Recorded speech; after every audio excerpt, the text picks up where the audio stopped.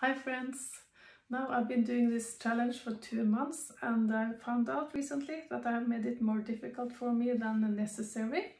You see, I've been thinking that when I complained, I ruined that day, of course, and then I had to go to day one the next day. But then I thought, when I complained in the morning, I would ruin that day, and I felt I was on day one already. And then I went the next day on day one too.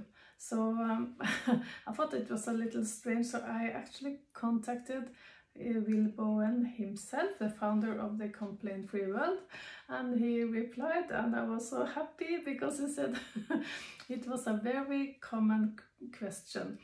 And he said, the moment you switch a bracelet, you are on day one, even if you complained 10 minutes before you go to sleep. Then the next day you are on day 2. So that means I am on day 2 now because I don't need to go back to day 1 because I was on day 1 yesterday.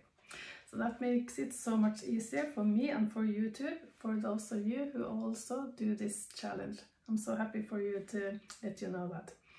And now that I've been doing it 1 month, I've been making this review like last month, and it was a little I got actually 11 days on day 1 yeah. But I also made it to day 12, so it was many ups and downs, and I can show you in the video here. So have a nice day and see you tomorrow.